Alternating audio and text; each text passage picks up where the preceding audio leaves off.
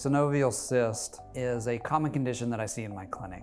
A synovial cyst is the fluid within the joint in the spine that has escaped due to laxity in the joint. And these cysts can become problematic because they put pressure against the nerve or the spinal cord. That can be extremely painful. Majority of the time when I see these cysts, I like to start with a conservative treatment, dependent on their location and their severity, meaning medications like targeted steroid injections near the nerve to calm down some of that inflammatory response. Rest and physical therapy are other things that can treat this as well.